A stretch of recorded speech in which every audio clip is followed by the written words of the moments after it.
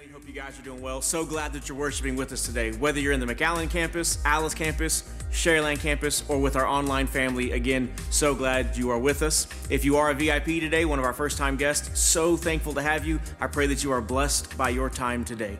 Hey, we have a really exciting day planned out as we continue on in worship and get ready to get into God's Word. We have a special guest today, one of my good friends, Ryan Fontenot. Now, Ryan's been to BT before as he spoke last year at our one weekend student conference, and we're excited to have him back.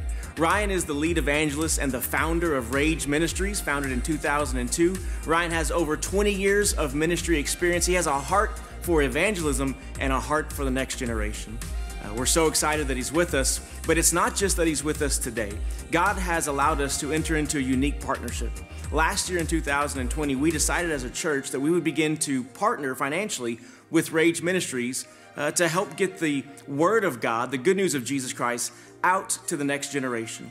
But through some conversations, what we're able to do today and what I'm excited to tell you about, it's not just that Ryan's here preaching today and so excited to have him, but that we have agreed on a partnership between BT.Church and Rage Ministries. And so Ryan Fontenot is not only our guest preacher today, he's not only someone we support financially with our missions funding, but he's actually stepping into a unique role as our staff evangelist. Ryan will be serving as part of the BT staff from a distance. He'll continue to live in the Dallas-Fort Worth Metroplex. He'll continue to minister through Rage Ministries, but we're going to partner together to train up people at BT to share their faith. We're going to partner together to be evangelistic in all ways and to all people. And so again, I'm so excited to have Ryan with us today. And so all of our campuses, McAllen, Sharyland, Alice, and even online, let's give it up and make some noise to welcome Ryan Fontenot to the platform. Oh, it's so great to be here. So great to be here. I love Pastor Chris. He always has these little surprises. Like, he hasn't even shown me that video or anything. And so it's an honor to be here literally with my BT.Church family. And I'm so glad you're here. As Pastor Chris shared, it was a little over a year ago that I first stepped onto the BT campus for one weekend. Now, not much has changed in a year. I can tell. Everything looks I'm joking, all right? I'm joking. Like, last time, there was no COVID, there were no masks, there was no social distancing. I mean, it is a completely different day today than it was a year ago. But here's the beautiful reminder I want to share with you all, is that the same God who was at work a year ago in this place, in this city, in this world, listen, he's the same God that is at work today. Amen? And so I want you this morning to grab your Bible if you happen to bring it with you. Whether you're here in the room, whether you're watching online, grab your Bible, turn it on, whatever your preference is, and open it up to Luke chapter number 8. Now, I want to share with you a little bit to start about what I do. As Pastor Chris shared, I travel full-time with our ministry called Rage Ministries. Now, Rage simply stands for reaching a generation endangered. It is the desire of our heart to go after this next generation, a generation that is drifting from Jesus. We realize that Generation Z, when studied recently, there are 10% fewer followers of Jesus in Generation Z than there were just in the generation ahead of them. In other words, we aren't gaining ground on the next generation, ladies and gentlemen. We're actually losing ground. As well, a recent study showed us that 1 out of every 3, 35 to 36% of Generation Z teens, they claim to be atheist, agnostic, or have no religious affiliation at all. And so our heartbeat is to take the good news, the hope of the world, Jesus Christ, to the next generation. And I could not be more amped up that BT.Church is a massive part of that. And so thank you. Thank you for giving. Thank you for praying. This partnership is going to continue to grow throughout this year and in the years ahead because there is a massive mission field in front of us. Amen? And so this morning, I also want to introduce you to my family. They're not with me today, but you will see the Fontenot family on the screen. This is my wife, Heather. This summer, we will celebrate 25 years of marriage. Come on, somebody. I mean, but I'm not teaching no premarital counseling class, all right? But 25 years together. These are our three kiddos. Elin is about to turn 11. Inley just turned 8. And the crazy boy in the middle, True, he will be 4 in March. And they are home, and they will be watching online. And I want you to know they love you, they are praying for you, and they can't wait to get down here with me as well. As I said, our ministry really has twofold purposes. We have a mission. We exist for a reason. Rage Ministries is really twofold. Number one, to preach the gospel.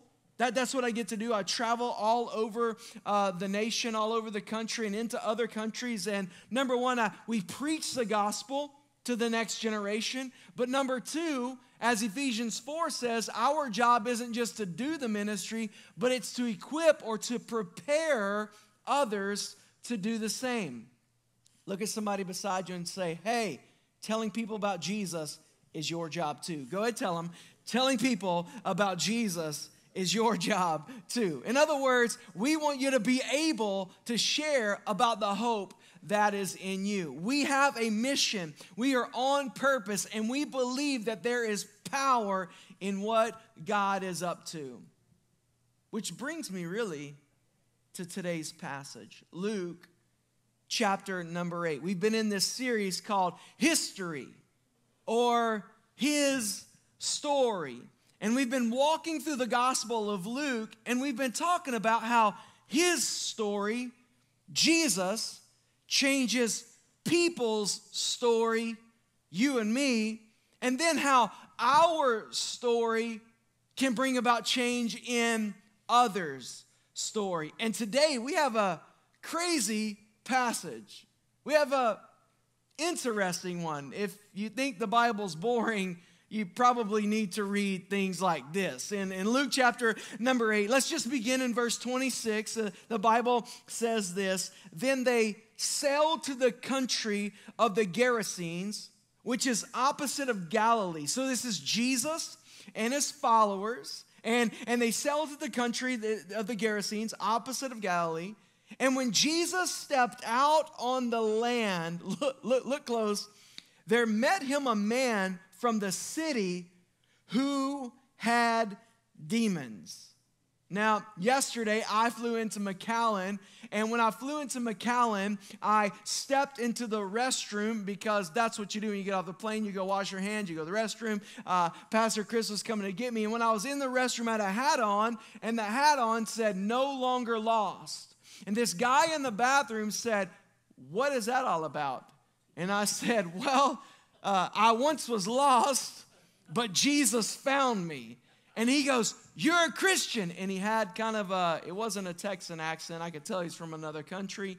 And I said, "I am a Christian. I'm a believer. I'm a follower of Jesus." We're in the bathroom. And he goes, "Brother, me too." And he goes in for the hug. I'm like, "Dude, we're in the bathroom, man. This is. But anyway. So when I got off the plane, I met another believer. Jesus gets out the boat, look, and he meets a man with a demon. So for a long time, the Bible says this man had worn no clothes. Look at somebody and say, "That's awkward." Go ahead, tell him, all right? For a long time, this man had worn no clothes, and he had not lived in a house, but among the tombs. This dude was naked, living in the graveyard. Now, I'm glad that Pastor Chris picked me up yesterday, not this dude. I'm glad that I met Roman yesterday in the restroom, not this guy.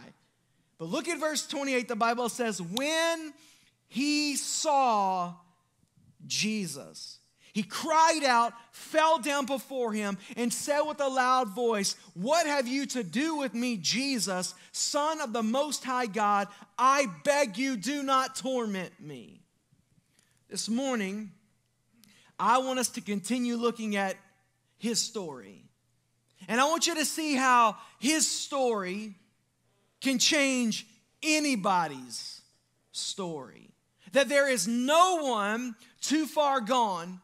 There is no one so lost that the power and the presence and the blood and the life of Jesus cannot change them.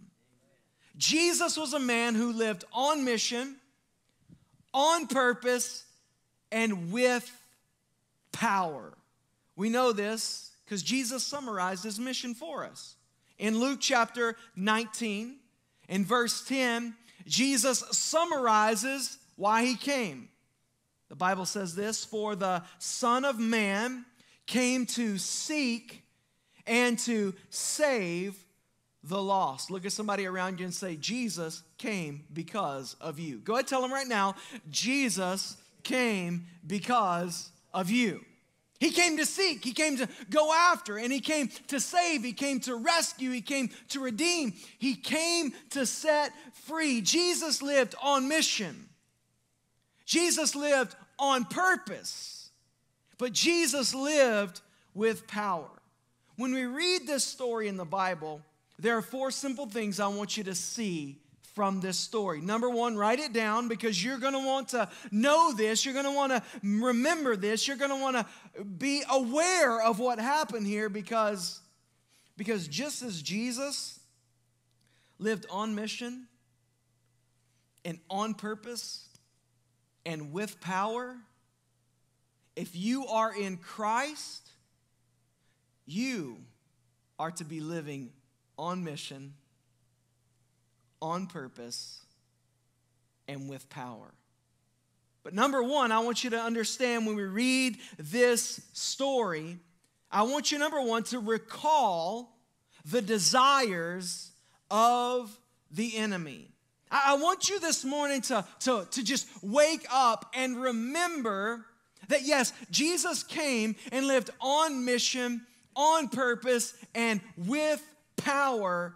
But there is a real enemy that wants to thwart, throw off, derail that mission. And there's a real enemy that wants to thwart, throw off, and derail you. The Bible says that the thief, the enemy, the devil, Satan, the great deceiver, the serpent, that he has come, and he has come with a purpose. See, he's come on mission. He's come on purpose. And what's his purpose? His mission, his desire, his goal? To steal. Everybody say steal. To kill. Everybody say kill. And to destroy. Everybody say destroy. I want you to understand this morning that when we look at this passage, and it says, and again in Luke 8, it says he sailed, and this man met him, and this man had demons, and he wore no clothes, and he didn't live in a house, but he lived in the graveyard. I know when we read, they're like, man, that dude was jacked up. That man was tore up. That man was messed up. I want you to hear me this morning, church. Jesus has come for you to live on mission, on purpose, and with power. But the enemy has come to steal, kill, and destroy. He has come against you. And some of you are sitting here this morning and you feel it. You feel the oppression. You feel the way. You don't know why you woke up mad at your spouse.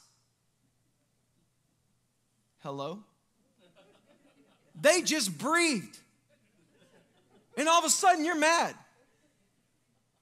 Some of you woke up and you're like, man, I don't know why I'm mad at my children today. I don't know about you, but there are so many times when my family, we get up, man, and we go to church together and we argue, just realize we're arguing over some of the dumbest stuff. Anybody ever do that in the car? Anybody ever fight in the car on the way to church? Come on, somebody, come on, hands up and we got a bunch of liars in here. I can see it. The rest of it, yeah. It's over dumb stuff. It's over stuff that doesn't matter. And we think all of a sudden, well, you're an idiot. No, you're an idiot. No, you're an idiot. And the reality is, the enemy's the idiot.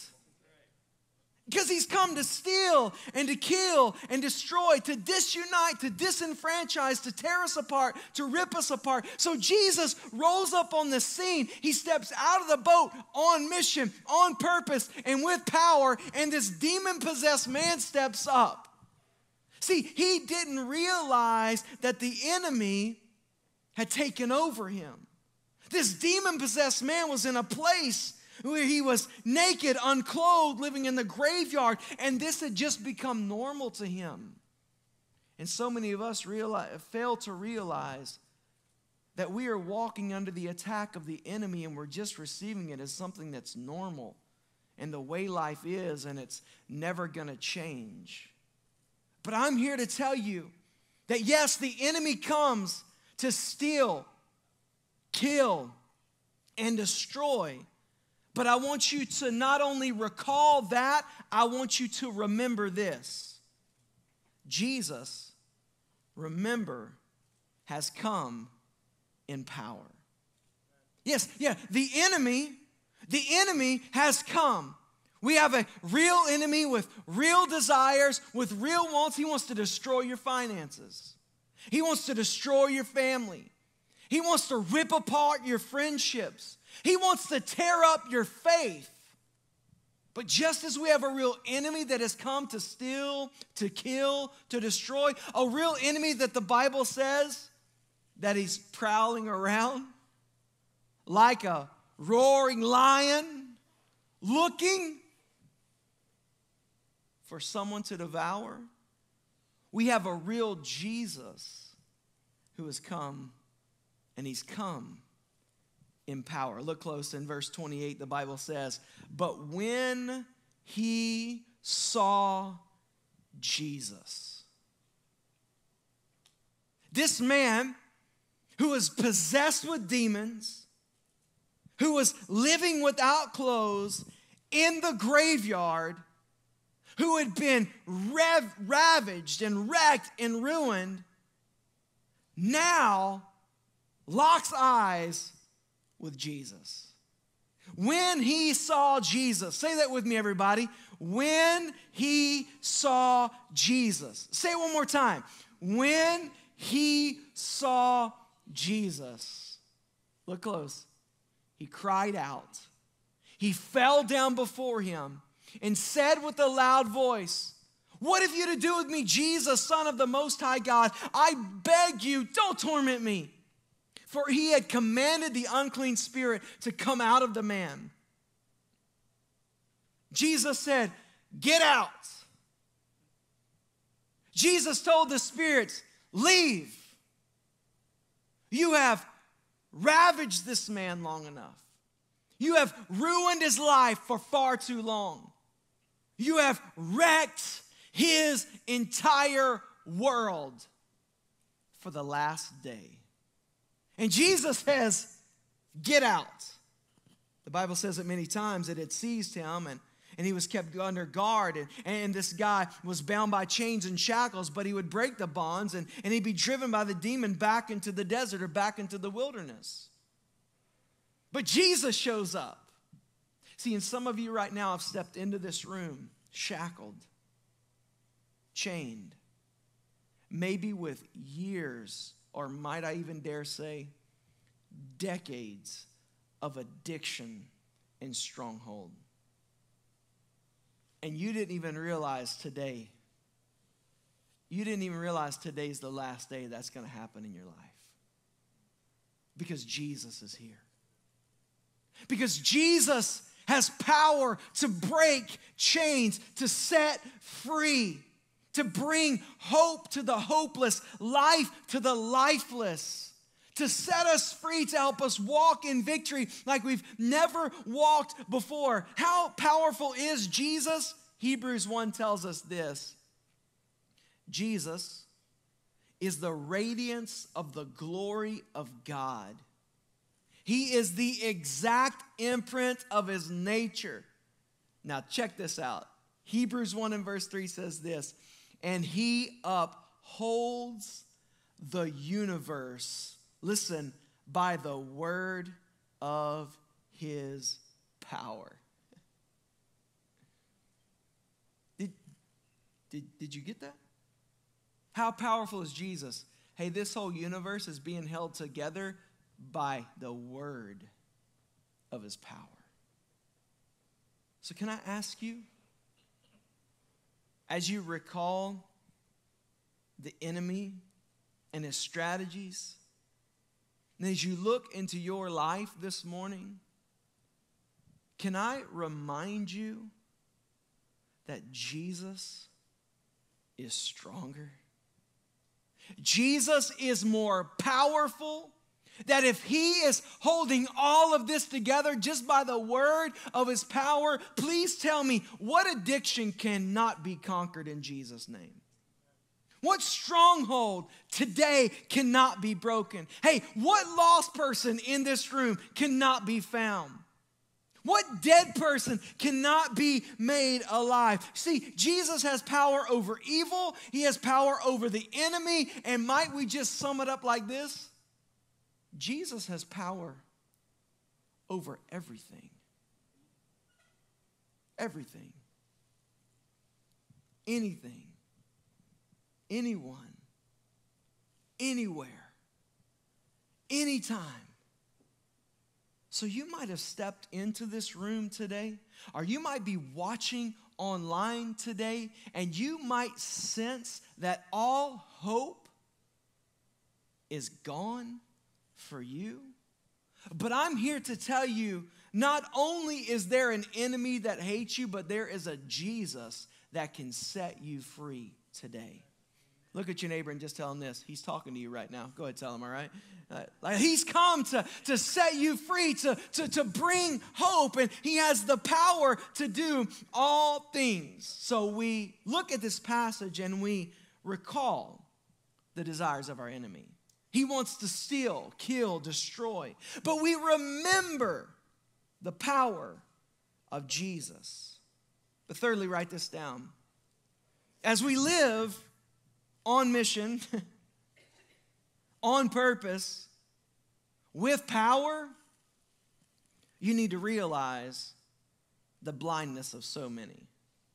So I want you to get the picture. Jesus steps out of a boat. The demon-possessed man comes up to him. Jesus tells the demons, get out. Throws them in a bunch of pigs who jump off a cliff and die. Hello, that's power. And then word spreads. By the way, this was before Facebook and Instagram and TikTok and CNN and Fox News. This was word spread. It spread like wildfire, if you can imagine. Did we just see what we thought we saw? I mean, this demon-possessed guy who was naked in the graves that everybody was scared of, now they come out and this dude is clothed. My question, where did he get the clothes? I don't know. But he's clothed, and the Bible says he's in his right mind, and people come out and see this. Now, if I saw this, I'm thinking my response would be,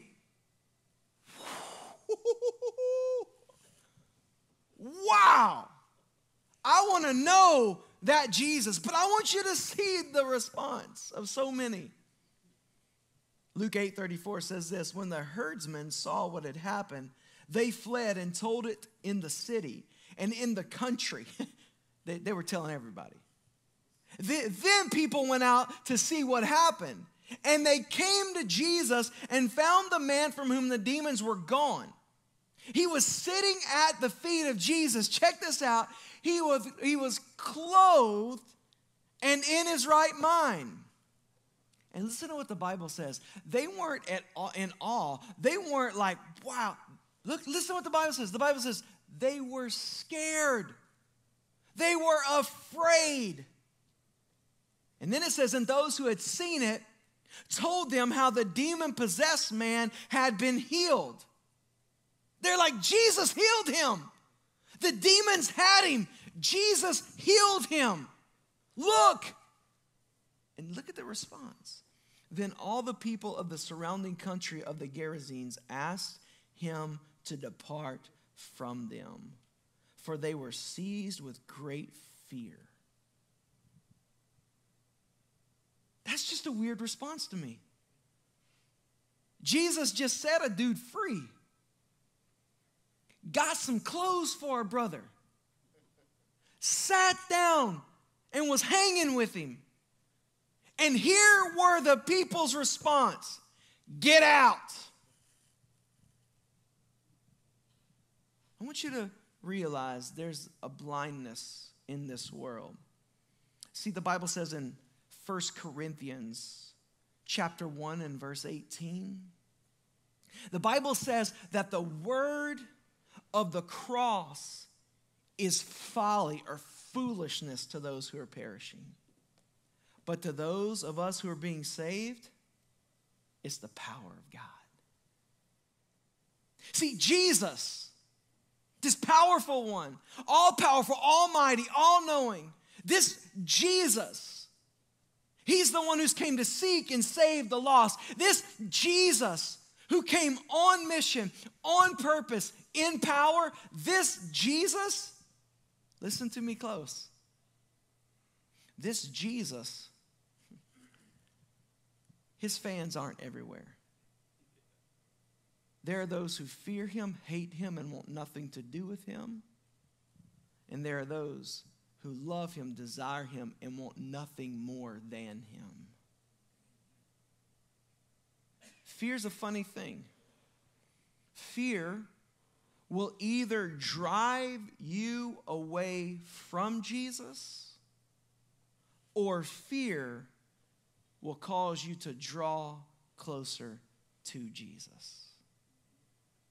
And as you're in this room this morning, can I invite you to draw in? No matter what you stepped into this room with, no matter what struggle, no matter what sin, no matter what has been done to you or done by you, today, fear will either cause you to leave this place and never come back, or it will cause you to step in and to come to Jesus and be set free like never before. Why? Because again, in 1 Corinthians 1:18, the cross, it's folly to those who are perishing. But to those of us who are being saved, it's the power of God. One last point I want you to write down. And this is the take-home point. This is the one that really we're aimed at this morning. Remember the power of Jesus. Realize the strategies of the enemy. Recognize the blindness of so many. But this morning, write this down. I want you to realize the call on the family. Ryan, what does this have to do with me? Because I know some of you are going like, this is a cool story. A little weird, but cool. What does this have to do with me? In 2021, McAllen, Texas, or wherever you might be watching online, what does this have to do with me? Recognize the call on the family. Luke 8:38, check it out. Don't miss this. So the man from whom the demons had been begged to come out, the man from whom the demons had gone, he begged that he might be with Jesus. Duh. Can I just say that? Like, this guy was set free. This guy was healed from demon possession. And do you know what he wanted to do after Jesus said it? He just wanted to be with Jesus. He's like, Jesus, can I just hang? Can we just keep doing this? The man from whom the demons had gone begged that he might be with him. But Jesus sent him away. Jesus said, no, you can't go with me. Look at what he told him. Don't miss this, verse 39. He said, return to your home and declare how much God has done for you. Return to your home on mission. Return to your home on purpose. Return to your home with power. Here's what Jesus said, go home. Look at your neighbor right now and say, you need to go home. Go ahead, tell him, all right? Like, you need to go home. We need to go home, and we need to live on mission, on purpose, and with power. This is what Jesus has told us now. As you have been set free, now you and I are to go and help others be set free. In John 20:21, he said, peace be with you. As the Father has sent me, so now I'm sending you. And this morning, I need you to grasp this, to understand this. That as we continue to walk through the Gospel of Luke and we begin to look at his story, and Jesus' story is one of a person who lived on mission, on purpose, and with power. As we look at his story, that is to be our story. Yeah, I travel all over and I get to preach the gospel to teenagers and churches and camps and conferences, and I get to tell people about Jesus everywhere I go. And if you're not careful, y'all think, yeah, well, that's your job. You get it. But it's not just my job. It's our job. Because if you are in Christ, his story, listen, has changed your story so that he might use you to see others' story changed as well. So what's got you held back today? Maybe today you need to say yes to Jesus. Maybe today you need to look to him for the first time. Whether you're at home watching in your room alone or with your family, whether you're right here in this room. Maybe today you walked in and you're like, man, something's not right, something's wrong, something's missing. And you realize through this message, you know what's missing? Jesus. And so whether you're watching online or you're right here in the room, today we want to give you a chance to say yes to Jesus. Maybe you're trying to figure out this whole deal. You know you're a believer, but you need a church home. And you came in here today searching. Hey, they're open. We're going to check them out. Maybe today this needs to be your church home here in McAllen, one of our other campuses, or even our online campus. We're going to give you an opportunity to take that step into joining this church family. Hey, maybe you're a believer and you just never gone public with it. You've never been baptized since you said yes to Jesus. Today we can change that.